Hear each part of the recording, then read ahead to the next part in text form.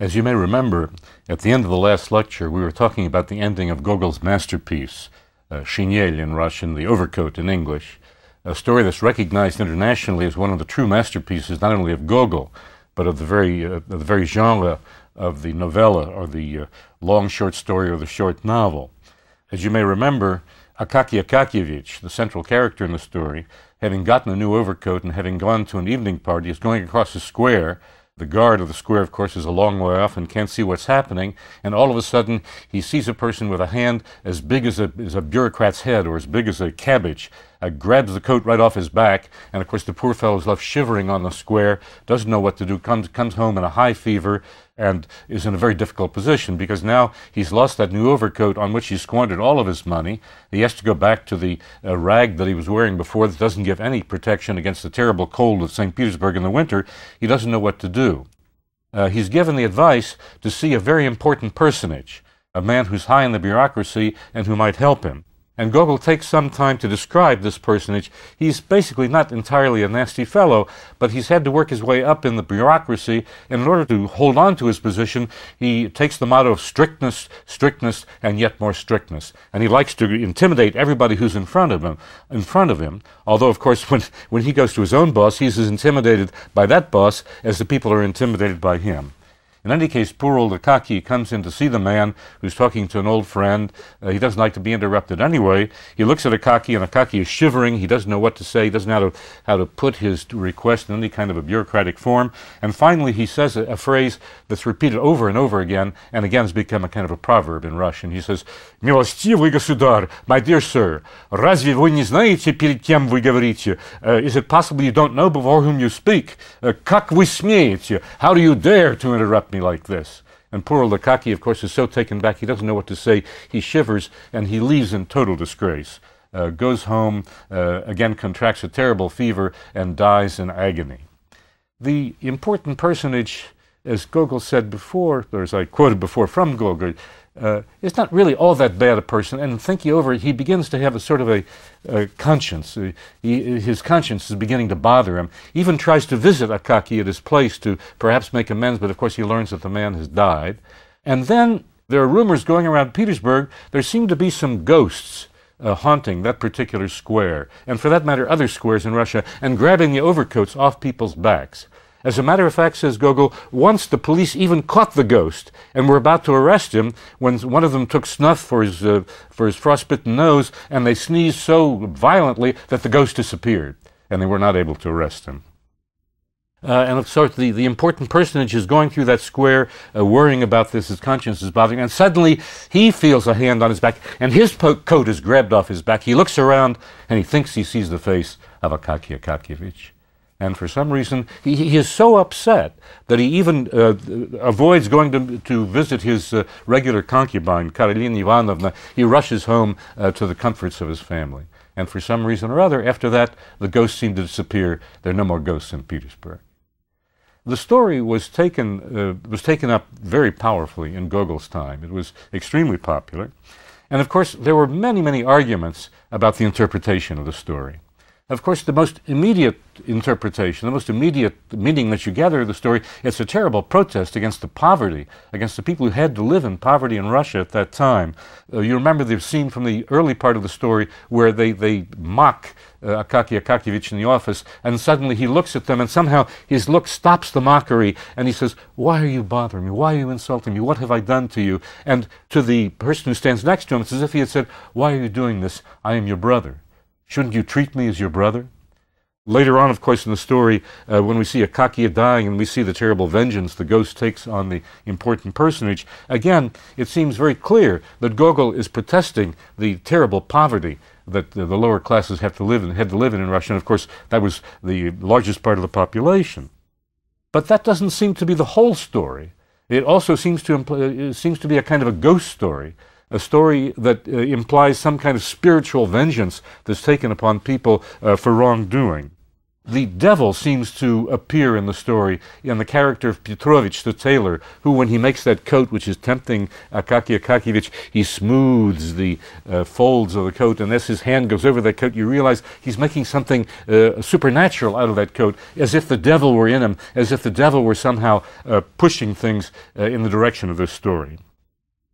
Then, of course, as many modern critics insist, this is nothing but the terribly rich and productive fantasy of Gogol making itself felt in the writing. He's enjoying the fact that he can make all of these things come to life in many different directions and in many different ways. It seems to me that these interpretations are not necessarily mutually exclusive. That as a matter of fact, if you look at the story, you find elements of all of these things in the story, and that's, of course, one of the things that makes it so rich and so enticing, makes it live far beyond its own time. So that I would be inclined to argue with anyone who said the story is pushed in only one direction. It's certainly not only a story of social protest, but if you try to eliminate social protest, you eliminate a large part of the story. It's not only a story about a ghost, it's not only a story about a devil, but rather all of these things. And as I said before, that's what makes the richness of this masterpiece. Shortly afterward, Gogol left Russia for Western Europe, where he spent a good part of the next 11 years. And writing from Italy, he wrote a long novel, which is probably the most famous thing that he wrote. It's called Dead Souls. And as a matter of fact, he calls it a poema, that is, a poem. Although, as a matter of fact, the whole thing is written in prose. But clearly, if you look at Gogol's language, there's a tremendously strong poetic element in the language. It's rich with sound, it's rich with rhythm, it's rich with imagery in a way that you normally see in poetry. In a certain sense, it's kind of an ironic answer to Pushkin, who had called Eugene Onegin a novel in verse.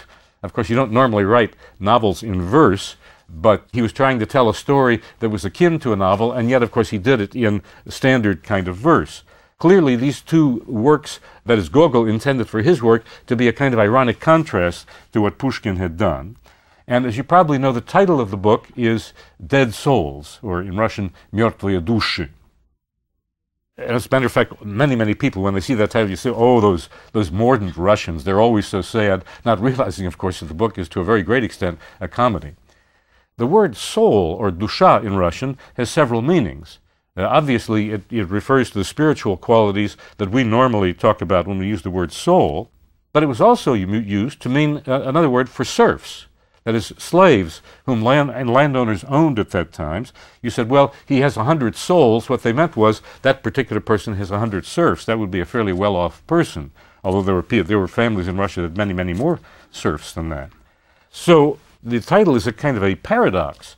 As we all know, the soul is immortal. That is, if you think of Russia as a Christian country at that time, the soul is immortal, it can't die, and yet he's talking about dead souls. This got Gogol into trouble with the censors, by the way, at that time, because they said, look, you can't talk about dead souls, the soul doesn't die. He had even to think about another title for it, an alternative title that he thought was Mr. Chichikov's Journey. Mr. Chichikov is the major character in the novel. And of course, he's something of a swindler. He's a charming guy in many ways, but he's also a terrible swindler. And this has to be explained, of course. The way the system was set up in Russia in those days, souls, that is to say peasants, were entered on the census rolls. And the registration of the census was taken for 10 years. Every 10 years there would be a new registration. When someone died, when a serf died, his name was left on those rolls until the very next revision. And of course, if he died early in that 10-year period, that name would be there for perhaps as long as 9 or 9.5 years. And of course, as long as it was on there, the landowner was forced to pay taxes on that particular serf. Now, Chichikov, or Mr. Chichikov, something of a swindler, got the idea that he could buy these serfs as if they were alive, but of course they were actually dead. He would buy these dead souls from the landowners. He would then have them on his roll, he being the owner of a certain number of serfs, and he would accumulate quite a large number of serfs, dead of course, but nobody would know that except himself and those who sold it to him. And then he could go to the government and get quite a large loan using the serfs that he presumably had as collateral for this loan. And in that way, he would hope either to swindle the government out of a considerable amount of money, or perhaps set up an estate for himself where he could get the profits to pay back the loan to the government. So that Chichikov is a kind of a petty, or perhaps not so petty, swindler who has come to this provincial Russian town to buy dead souls from the landowners who are at the town. Of course, when the landowners heard the scheme, they were quite surprised. They didn't know what to do. And so Gogol has Mr. Chichikov, first of all, meet the people in the town. And of course, when he meets them, he makes a very sweet impression on them. Chichikov can be a very sweet fellow when he wants to be. And once he's established himself as a personage who visits this town, then he goes to visit people in the countryside. Gogol has a wonderful habit in the course of telling stories, particularly in this. He repeatedly creates fantastic characters like phantoms out of a wizard's vat. They flash before the reader's eye and then simply disappear without ever being seen again. And of course, you get a whole series of these half phantoms, half people coming before your eyes. The novel seems to breed people, almost as if there was some way of creating people at a particular time. When Chichikov is bargaining to establish a price for a dead soul with a man named Sobakevich, literally means son of a dog, or one might use an even cruder expression in English, Sobakevich waxes eloquent about the serfs that he's talking about. Milushkin, the bricklayer, could set up a stove in anyone's house. Telyatnikov, the shoemaker, no sooner sticks his awl and you have a pair of boots. That's a pair of real boots, and not one drop of liquor in his mouth. Very unusual for a Russian peasant.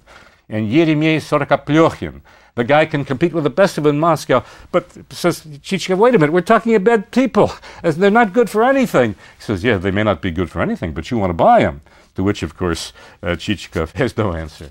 Now, in dealing with his dead souls, Gogol also creates a series of characters, a series of landowners whom he visits, and they become unforgettable figures in the Russian literary tradition as well as in Russian everyday life. When Chichikov talks, it sometimes sounds like honey is dripping right out of his mouth. When the local worthies first meet him, they react in a very nice way. The governor says he's a well-intentioned man.